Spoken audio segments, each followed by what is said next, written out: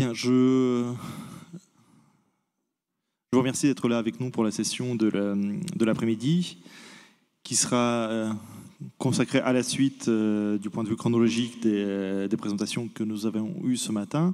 Et donc la session accueillera 3 intervenants dans l'après-midi, des interventions qui seront consacrées donc principalement au, disons, fin XVIIe et au XVIIIe siècle des différentes unions ecclésiastiques.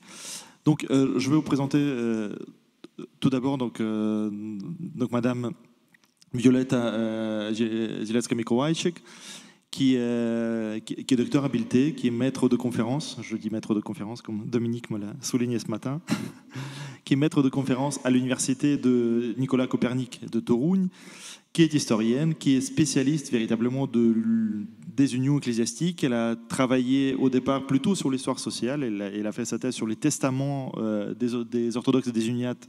Donc, vous voyez, en référence aux questions que nous avons évoquées ce matin. Et elle a fait son habilitation sur le diocèse de Przemyśl, qui se distingue par le fait qu'il c'est l'un des diocèses uniates qui a le plus conservé ses archives dans un état assez exceptionnel. Voilà, donc, so Wioletta, thank you very much for being with us, and I leave the stage for you. For 30 minutes, please.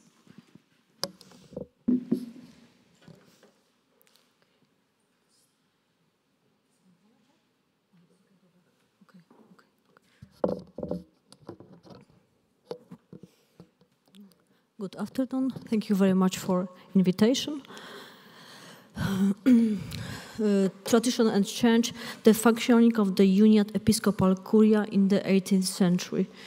Episcopal Curia in the Kyiv Metropolis in the 18th century were a central element in the governance of the diocese, both in terms of organizing the work of the eparchy's immediate environment and exerting influence of the parish clergy and the faithful. The term diocesan curia should therefore be understood as an instrument that permanently assists the bishops in the exercise of ordinary, executive and judicial power, as well as in pastoral activity, but not legislative power. The study of the functioning of these bodies in the Kyiv Metropolis over a long period of time encounters difficulties for several reasons. Several reasons. The first is the complicated history of the Uniate Metropolis of the Kyiv in the 17th century, in the confusion of which part of the legacy of the Uniate was lost. Also, materials from the 18th century, when the Uniate Church underwent a period of organizational reform, have not been completely preserved to our times, mainly due to the Russian Empire's policy toward uniates in the 19th century. The archives of the Diocese of Volodymyr, Brest and Lutsk are considered lost. Almost all of the archives of the archbishops of Polotsk were destroyed during hostilities during Napoleon Bonaparte's Russian campaign of 1812. By contrast, the materials of the Kyiv eparchy have survived to the present day in the fragments. The situation is similar for the archives of the Diocese of Lviv, which after the partition of Poland founded itself within the Habsburg Empire. The archives of the Przemyśl diocese are the best preserved, providing an overview of the activities of the Orthodox authorities over a long time span. And for this reason, I will most often refer to this part of the Kyiv Metropolis. The situation of the Episcopal Curia in the 18th century was influenced by influences known in Orthodox structures as late as the 17th century. This included the reforms of Metropolitan Piotr Mochyła, who expanded the environment of bishops through the introduction of consistories, the separate union tradition developing in the area subject to the union in the 17th and 18th centuries, and its transformation in the 18th century aimed at preparing the Church for the age of Enlightenment. The process of Latinization of the Orthodox Church, understood not only as the adoption of models taken from the Latin Church, but also adapting them to the conditions and the needs of the Uniate Church, was of great importance. The group accompanying the bishops, comprising both laity and clergy, was referred to as the curia episcopalis, curia nostra. The episcopal curia, in the broad sense, was divided into two segments: the bishop's court and the officialate, that means consistory. The supporting institution for them was the court chancellery. At the same time, it should be stressed that it is very difficult to draw clear boundaries between these three individual elements, as there was a tradition among the Uniate bishops of combining offices within the broadly defined episcopal curia. It is very evident in the example of the offices of scribes, who served bishops and consistory at the same time.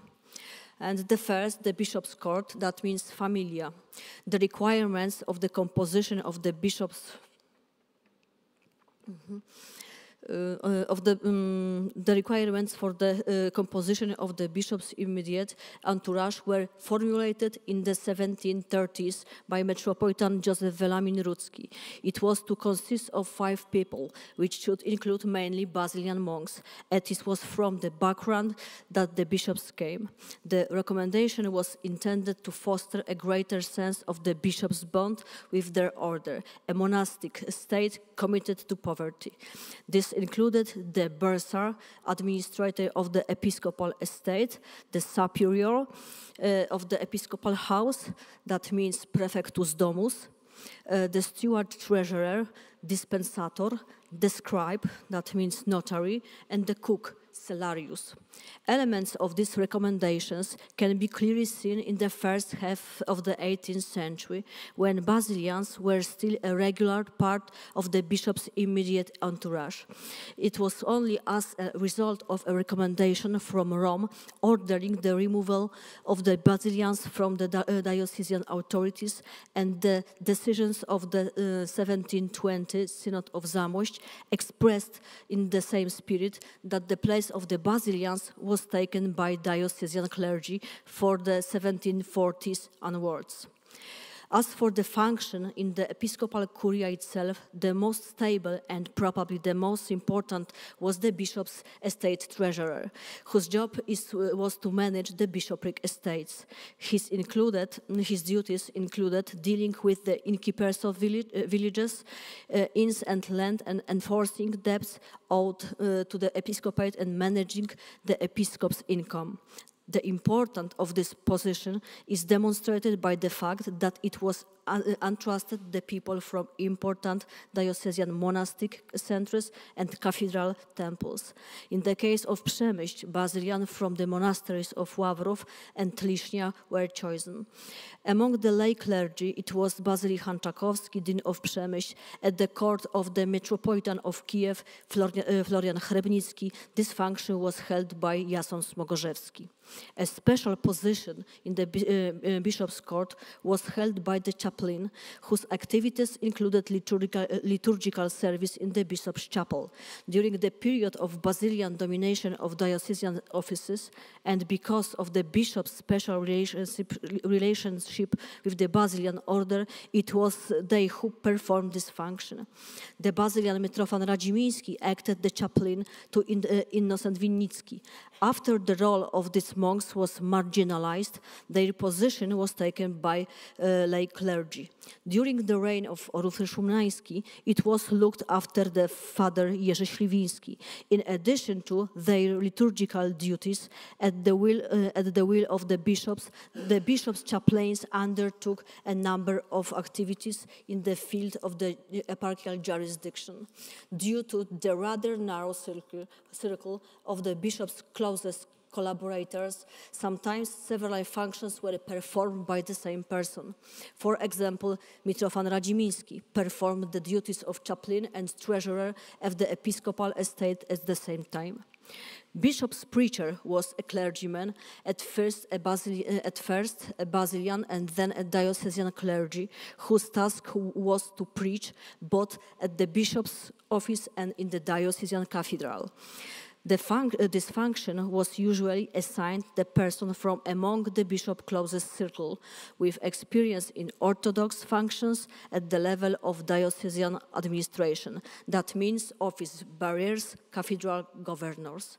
The episcopal curia consisted of the court chancellery, headed by the episcopal scribe, chancellor, or notary. The provisions of the Synod of Zamość ordered the bishop to appoint notaries within 2 weeks to the promulgation of the Synod decrees. A penalty was to be imposed both the metropolitan and those who failed to do so.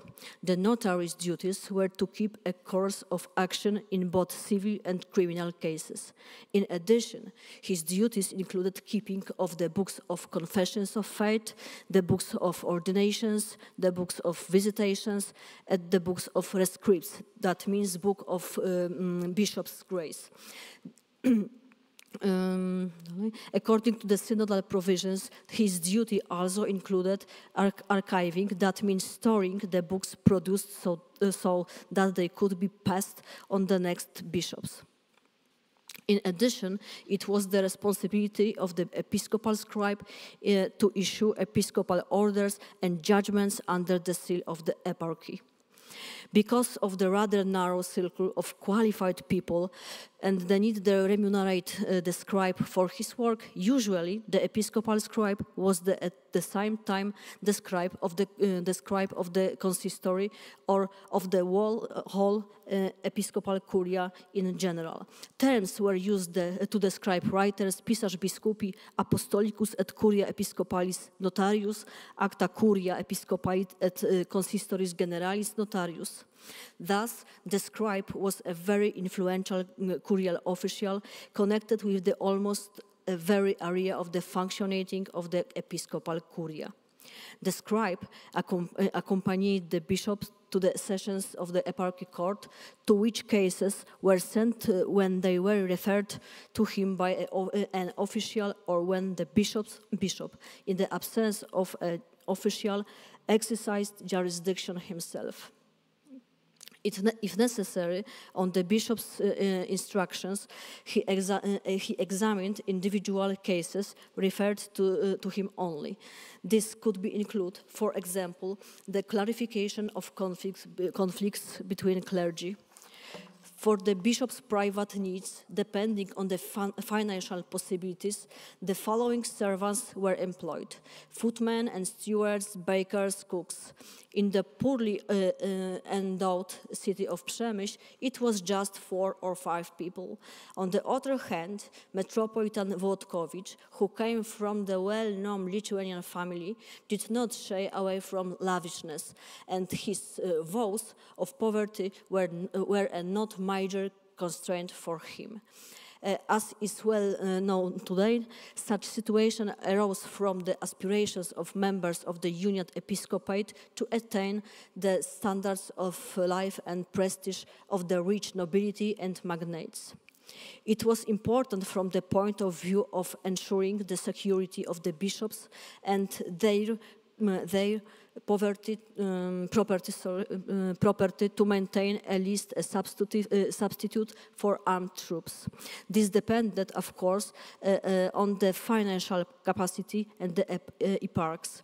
Metropolitan Felician Wołodkowicz maintained a troop of 500 Cossacks who, in his interest, organized raids on, for example, Jesuit estates. In the poor diocese of Przemyśl, the bishops used the service of several light-armed infantrymen for protection. And the end of the threat about the bishop's court, I left a vicar general on pastoral matters. In fact, however, he was apart from the bishops the most important person in the diocesan curia. The vicar general, vicarius in spiritualibus. Oh, sorry, I forgot about. Okay.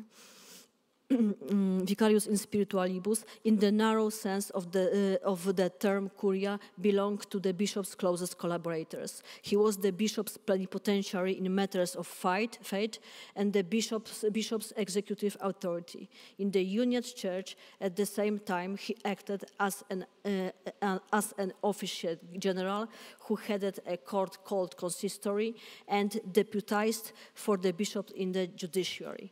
Usually, in the Uniate Church, the office of vicar general and officiate general was held by the same person.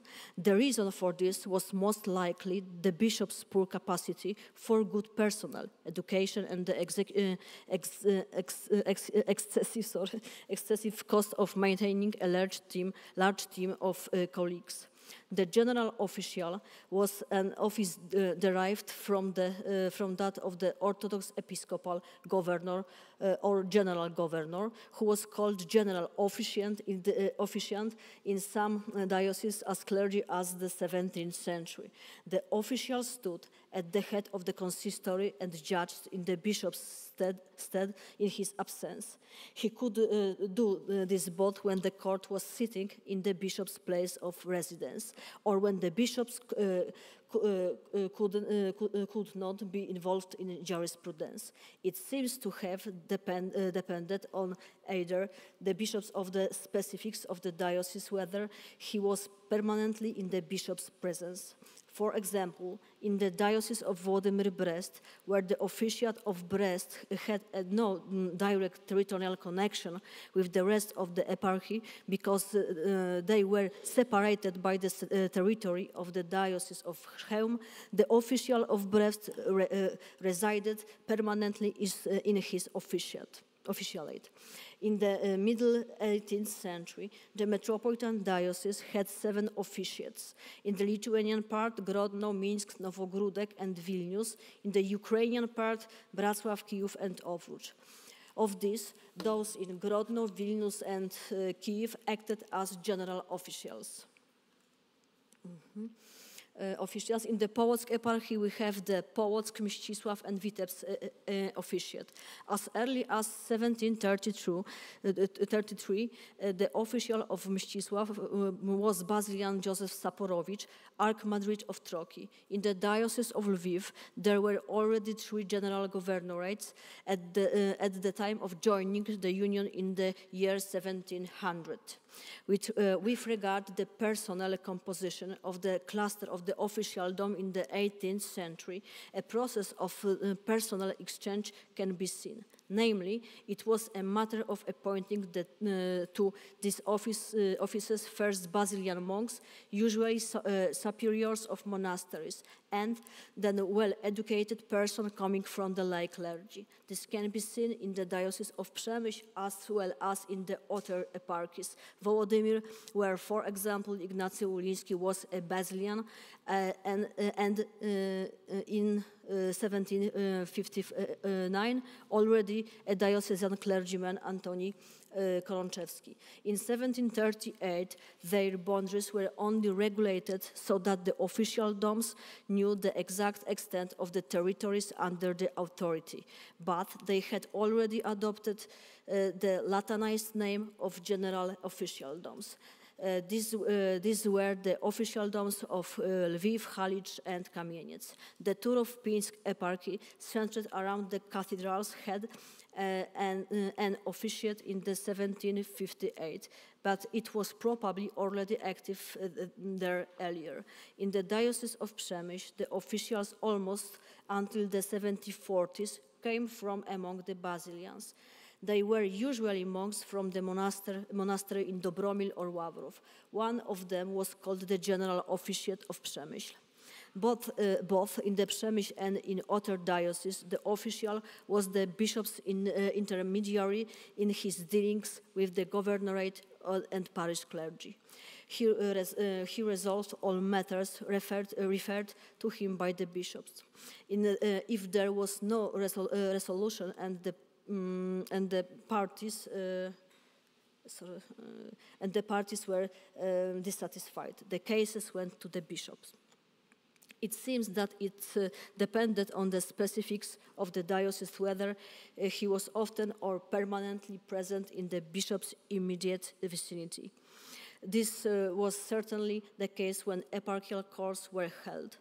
In the case of a metropolitan diocese, the official general... Oj, przepraszam. Tak.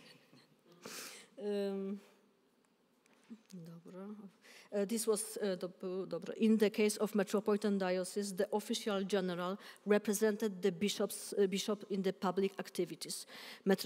Florian Chrebnicki often used the talents of Antonin Mołodowski, who represented the head of the Uniate Church and the Sejms.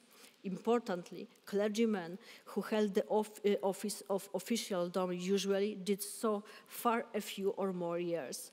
Often such experience opened the way to the obtaining a bishopric. The office of auditor remains a very interesting case. The office was an unknown in the ancient tradition of the Eastern Orthodox Church, but it existed in the Roman Catholic Church, where it was one of the chief officials of the bishop's curia, dealing primarily with judicial matters, including the presidency of the bishop's court. In some dioceses, the institution grew out of and existed alongside the function of the surrogate as a temporary deputy of the officiate. In the 16th century, the power of the auditor passed to the chancellor of the curia. In the 17th century, the office of chancellor disappeared and the auditor took over. In the 17th century, the auditor was active in the metropolitan curia. Metropolitan Leon Kiszka appointed Jerzy Buchak, later Bishop of Pinsk, to this post. In the 18th century, it also existed in the Diocese of Przemyśl, introduced by Hieronim Ustrzycki, the first in 1716. But it seems that his powers were the same as those of the official general. In the 1730s, an auditor was also active in the Diocese of Wołodymyr around 1730. Polikarp Michuniewicz, prior to assuming the office, was superior of the Basilian monasteries of Byteń, Chełm, and Żyrowice. In the Połock Archdiocese, the auditor was Simon Michałowski, an alumnus of the Byteń Monastery in the 1737. As in the Przemyśl Diocese, the post was held by Basilians educated in the monasteries, graduates of the Jesuit College in Braniewo and the Greek College in Rome. These were people with theological training and belonging to the intellectual elite of the Uniate Church. At the present stage of research, it is difficult to determine whether in this diocese it was also identified with the officiate general. That means the superior of the consistory. The consistory acted under the authority of the official general, a permanent judge. In addition to him, consistories included a notary. Within the consistory, substitute judges, surrogatus in Latin, were employed acting in place of the official. Initially appointed for single cases, they emerged as a permanent office in the second half of the 18th century. The last significant figure of the consistory was the instigator. The nature of the office of instigator, that means public accuser, and the multitude of court cases brought before the consistory of Przemyśl makes its existence in the judicial structure of the diocese very early attested. He usually brought accusations against suspects to the office of the official in matters concerning the broad welfare of the bishopric. And short summary, the biggest change in the 18th century was the change of personnel from Basilians to diocesan clergy. Next change was increased role of office barriers and consistories and the expense of the involvement and bishops in the judiciary. On the one hand, the functioning of the episcopal curia based on a vicar general and an official in an example of the uniate drawing on the solutions of the Latin Church.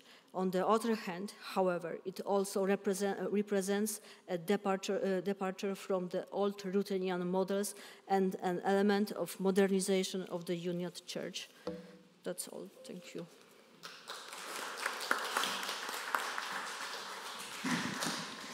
So, thank you very much, Wioletta, merci beaucoup.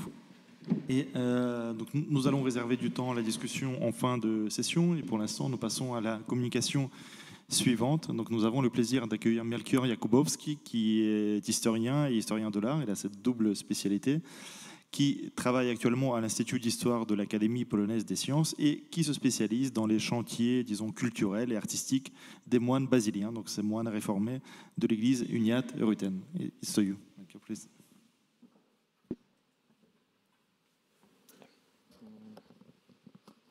Thank you very much. Is it fine? I'll just check if it goes well. Yeah, fine. Is it fine? Yeah, great, thank you.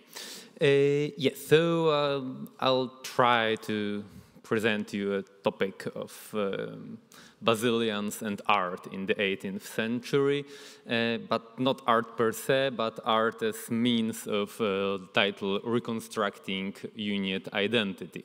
So how this spatial and architectural changes reflect the broader patterns, broader phenomena that occurred in the Uniate Church in Poland, Lithuania in the 18th century. This presentation is part of a wider project, so that's why the next slide also resembles a title slide, but that's the whole project within which I'm working now. So it's Jesuits of the East, artistic network of the Basilian order in 18th century Poland, Lithuania. And I do it together with Tomasz Panecki in the Department of Historical Atlas of the Institute of History of the Polish Academy of Sciences. And first, Professor Zielecka has already told you a bit about Basilians, but I think it's also necessary to provide you maybe a bit more of introduction about the order and its importance in the Church. As you know, the beginning of the Uniate Church in Poland, Lithuania, that's the Union of Brest in 1596. Basilians were the only order, the only monastic community in this church. It was based, so certainly a bit simplification, but generally it was organized using Saint Basil's Eastern rule and Jesuit model of organization. And they were really extremely important in the Uniate Church. So bishops were elected from among Basilians, as well as you've heard bishops' officials. Basilians took care of most important sanctuaries. They provided pastoral care, educational care, very important schools, printing houses, and last but not least, artistic activities. So basically, the 18th century, that's the golden age of the Basilian order.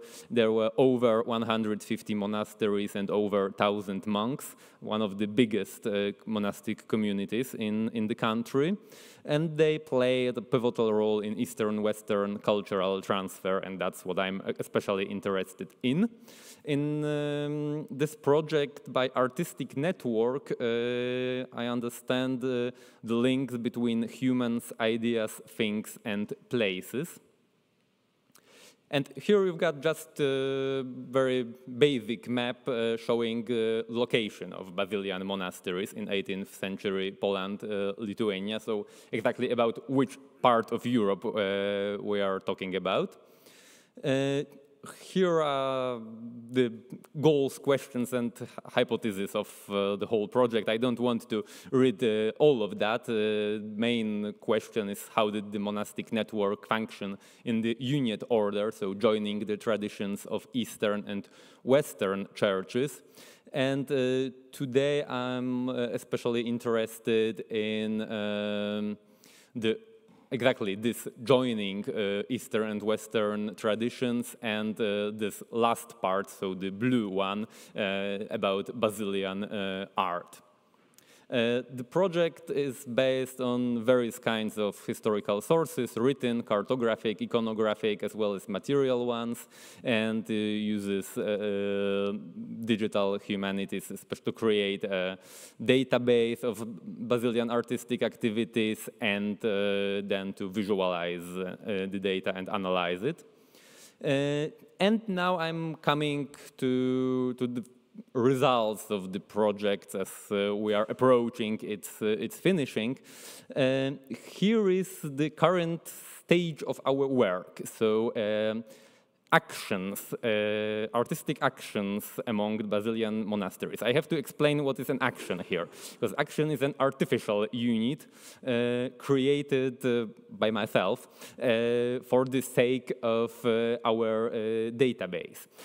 So by action, I understand every kind of activity of Basilians connected with either building or decorating or furnishing of the church or monastic residence. So this can be either a building of a new structure, or rebuilding something, or placing a new altar, or a new iconostasis, etc. And here you can see how many actions per monastery we have right now. So it's quite many of them, actually. Right now we have over 1,300 actions, and it's still a work in progress. And fortunately, although, as you've already heard, the destruction of Uniate archives was very significant, fortunately, it's possible to get at least a bit of data for monasteries in all parts of Poland, Lithuania, especially except the West, where there were no uniates. So basic, and another important explanation, I use here Polish place names as they appear in the historical sources from the epoch, but certainly most of these places are in Ukraine or Belarus now, so just to let you know that it's not any kind of revanchism here. And a chart showing how many of these actions we've recorded until now, with very with visible growing tendency throughout most of the century, and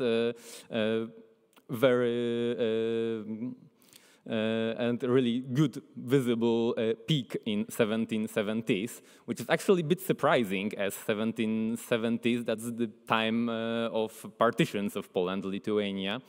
So from the political point of view, a very difficult time, both for the country and for the church.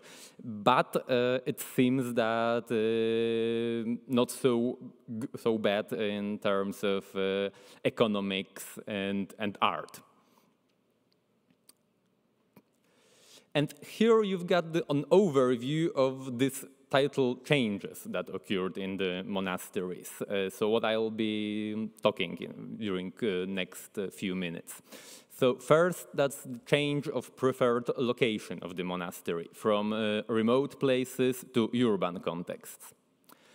Second, it's changing from irregular arrangement of the ensemble to regular axial schemes.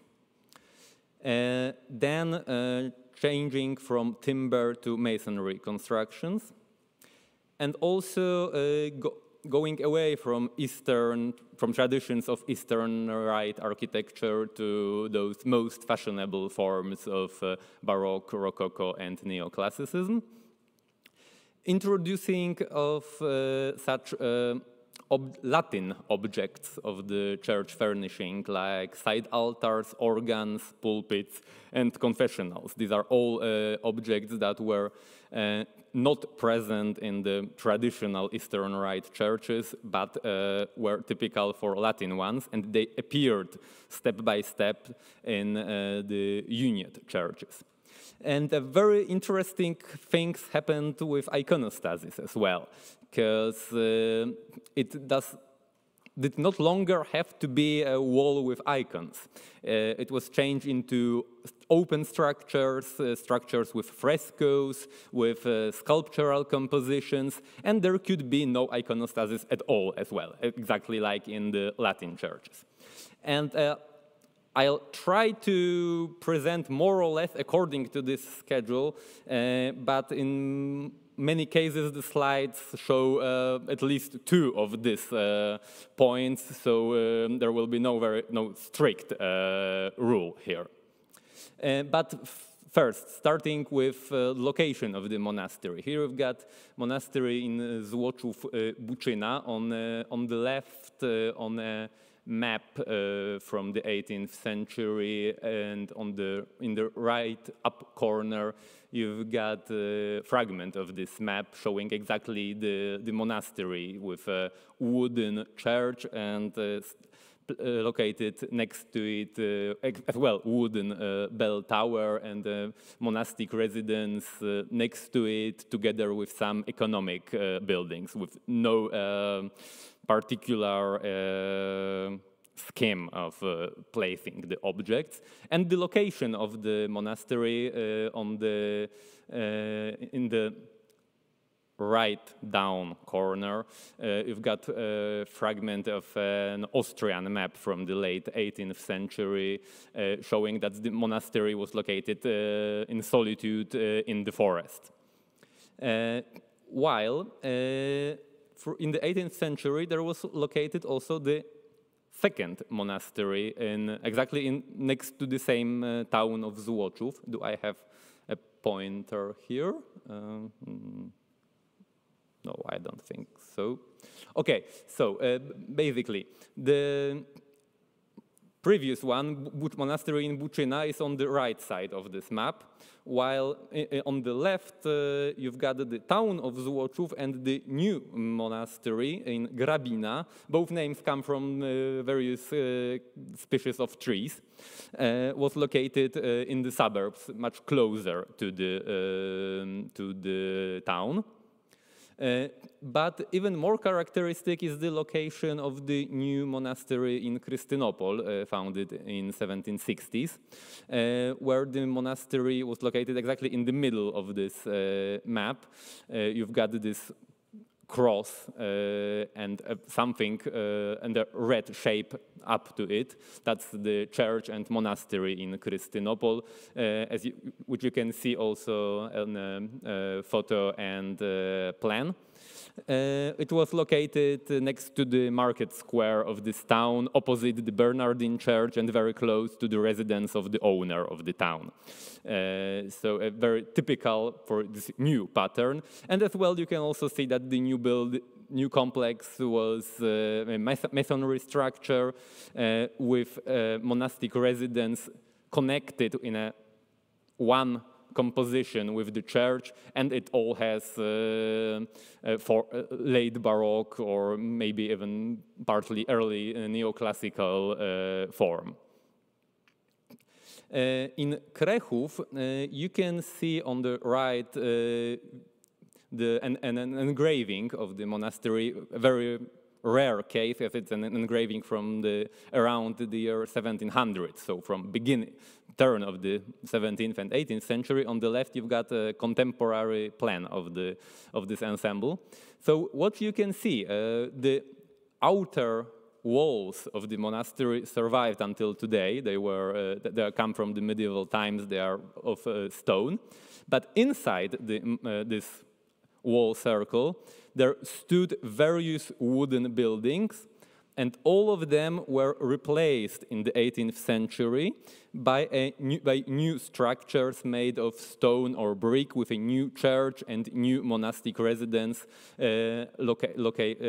located in one part of this ensemble and connected with each other. And you can see this on the pictures here with the church and monastic residence there. Speaking about most fashionable forms, a very good example provides Vitebsk in contemporary Belarus, where we have a contract with Józef Fontana, so architect coming from a well-known Italian family of artists, Fontana.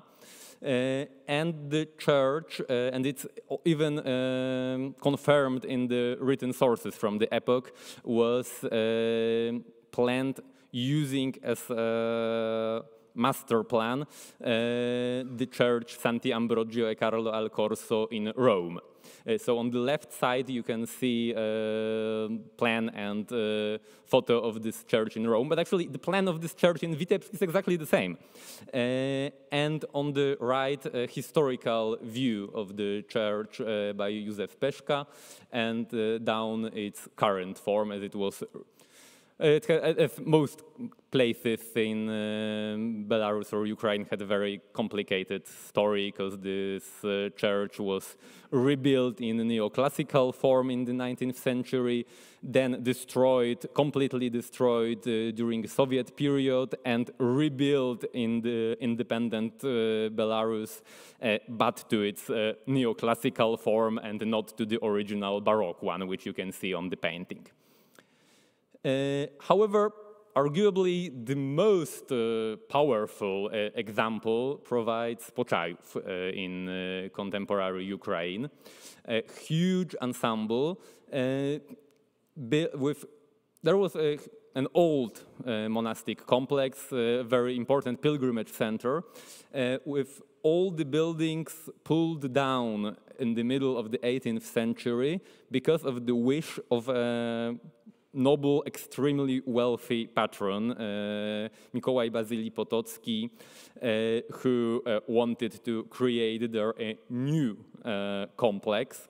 And it's so all the previous structures were pulled down, and they built a new huge church with 2 towers, facade with a central dome, and a monastic residence surrounding it. Here you can see it also on the paintings from the 19th century by a famous Ukrainian poet, Taras Shevchenko, who painted Počajov. So you can see also the location of the complex on a hill above the countryside, and the interior of the church exactly with a very good view to the central altar, which is typical late Baroque structure. And we can, of course, we can compare. Oh, sorry, I see that the captions are moved, but we can compare Počajov with most magnificent monastic complex of the epoch. Here, just as an example of the same way of thinking about a monastery, 2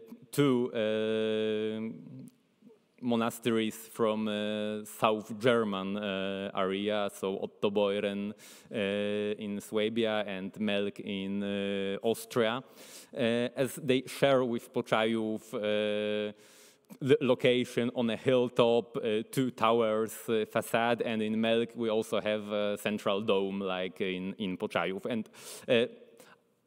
we can, of course, provide many more examples. That's just an illustration of this pattern. And then I told you that Basilians introduced many objects that are associated with Latin tradition of the church furnishing.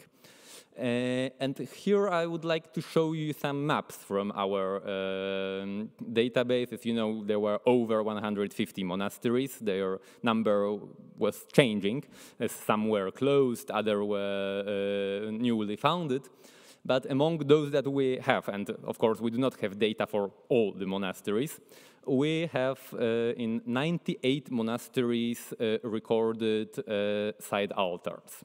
And why is it so important to record it in the archival sources? Because of the destruction, not only of the archives, but even more of the objects themselves.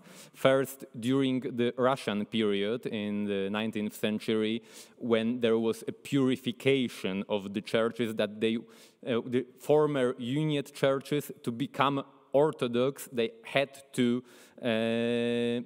be purified of all those Latin elements. So most of such objects were destroyed.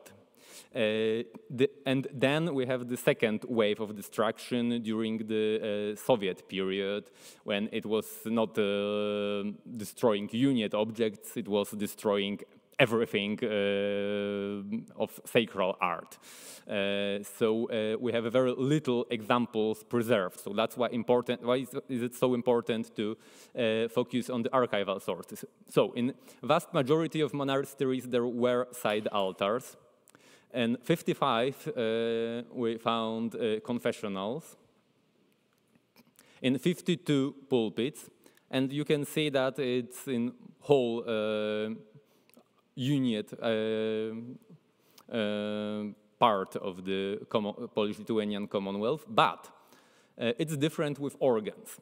We've got only 13 monasteries with organs, and only one of them, the most southern dot, it's monastery in Zamość, only one of them in the Ruthenian or Crown province of the order, all the others in the Lithuanian. So it seems that here we can see a difference, that introducing organs to the church was more controversial than other such Latin pieces of furniture. And few further examples. A very curious case is a monastery in Warsaw, which does not look like a monastery, neither of Eastern nor Western tradition. From the street, it looks like an urban palace of neoclassical forms, designed by a royal architect of Italian origin, Domenico Merlini, with a church hidden inside this complex. So very interesting object, unfortunately with no original iconostasis preserved, and as it was a very original structure, it was sculpted, not painted, and it joined a pulpit and bishop's throne in one composition that nevertheless enabled to see the altar.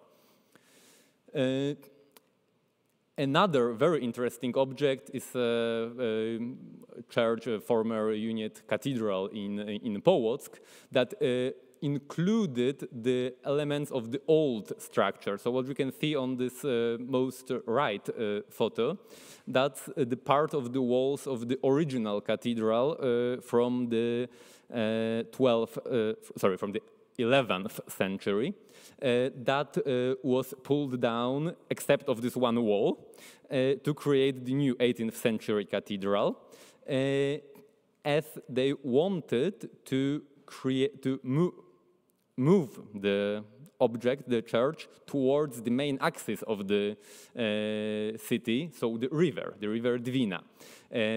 Traditionally, Eastern churches, as in medieval times also Western churches, had to have their presbytery towards the east.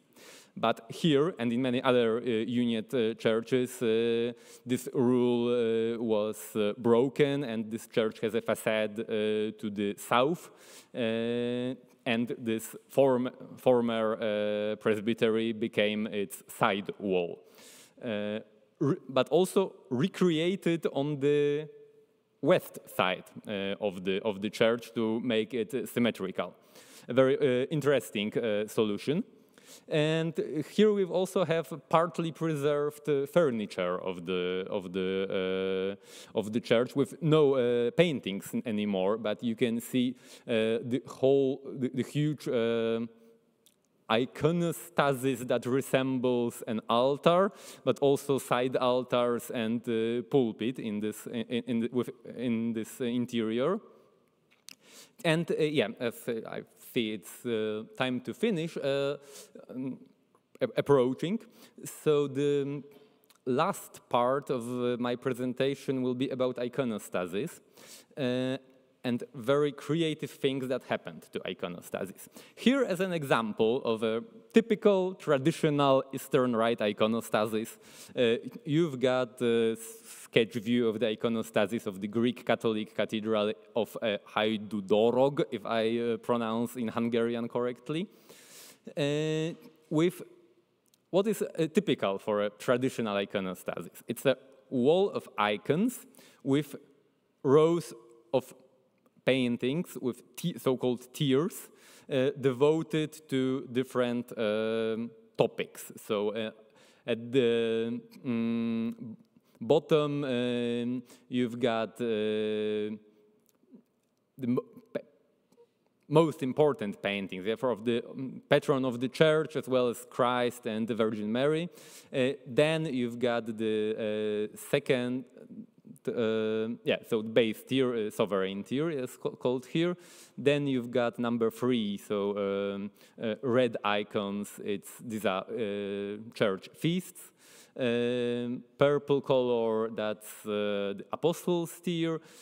Yellow, the prophets, and then you've got the crowning scene, more or less. And basically, the Orthodox churches keep this pattern till today. The form, of course, differs. You can see, for example, Rococo elements or neoclassical elements in Orthodox iconostasis. But usually you have at least partly preserved this program, and you can see it also here in the Greek Catholic churches. In the Habsburg monarchy, it was also a rule rather kept. While in Poland, Lithuania, it was much more complicated. Here I use the scheme drawn by Galina Flikop-Svita, a Belarusian scholar, who found exactly in the archival sources and reconstructed various possibilities. So on number 1, it's a traditional Eastern Rite pattern. You've got iconostasis that cuts presbytery from the rest of the church, and behind it an altar. But what could happen in 18th century Poland, Lithuania? There could be this altar moved to the wall, like in the Latin churches, that's number 2. You can also have, like in number 3, side altars as part of the iconostasis, as the 2 central icons of this lower tier of the iconostasis are devoted to Christ and Virgin Mary. And in many cases in the 18th century, in the Uniate churches, they put altar tables in front of these paintings, thus creating side altars, being also part of iconostasis. And you can also have, as number 4, side altars on the sides of the iconostasis, or many side altars connected with iconostasis, and in number 5 or 6, or as in numbers 8 to 10, you can have main altar and side altars, but no iconostasis at all. That was also possible. And even if the iconostasis was created, there were many creative ways what to do with an iconostasis, and these are again just some possibilities. So you can have, for example, like in number 4, lower tier and upper tier, and between them an open space that enabled to see the altar. Or you can have as number 3 only very little we can say even symbolic wall that nevertheless did not prevent the central altar to be seen from the nave. Or you can also have, like in number 5, an iconostasis painted, whole iconostasis painted as a illusionistic fresco. And you can also have what is not shown here, sculptures instead of paintings, etc., etc. A wide variety of possibilities. And some examples, preserved ones. So that's the Uniate Cathedral in Lviv, where you can see the iconostasis as an open structure that preserves this royal and side doors, but you can see the altar behind it. And it's not that there is the iconographic program of the iconostasis. Of course, for example, the paintings of the apostles that would form one of the rows of icons in the traditional composition, here they are placed in these oval paintings on the side walls of the presbytery. Another creative solution. Another interesting case is in monastery in Podhorce. We also have here a preserved object that is an altar. There is no iconostasis, but this altar has an iconographic program of the iconostasis. It has the icons, of course, they are from the later period, the paintings themselves, but I think that their topic is preserved. So Virgin Mary and Christ with altar tables. So part of the iconostasis program, and in the upper part of this altar piece we have sculptures of apostles, so the tier of apostles from the iconographic program of the iconostasis. Once again, the architectonic structure in Połock, not preserved one in Berezvec, with also open spaces that enabled to see behind it and to to let light to come through this composition. Of course, in Połock, in Berezvec, here you do not have the paintings that should be there as well. Going to conclusion, at the end of my talk, I would like to repeat, so show you once more these points, these kinds of changes that occurred in Basilian monasteries in the 18th century. And what I would like to stress at the end of this paper is that it's only part of the picture, because I focus on art, on artistic activities, artistic production, but it was an element of a much wider process of modernization, of reform of the both Basilian order and the Uniate Church as a whole.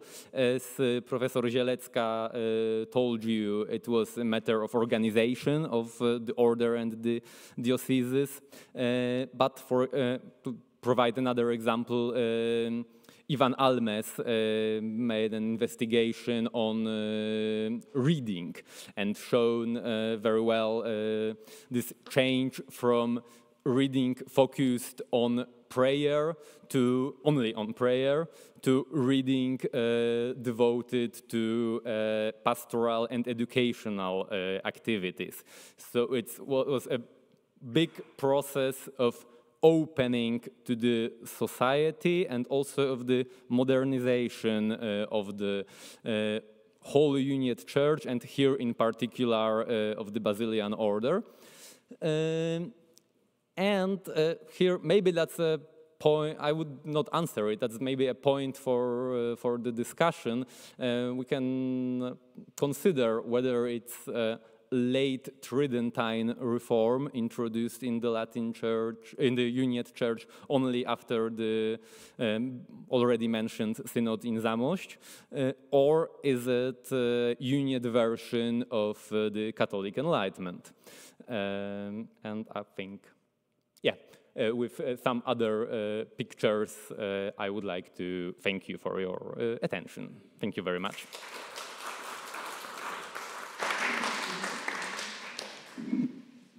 Thank you very much, Melchior. And I suggest we go to coffee break for until 15:30, and after we come back here with our last two guests and the questions, discussion also. So remember your question, please, for the discussion. Thank you for our first guest of this session, and let's have a coffee, please.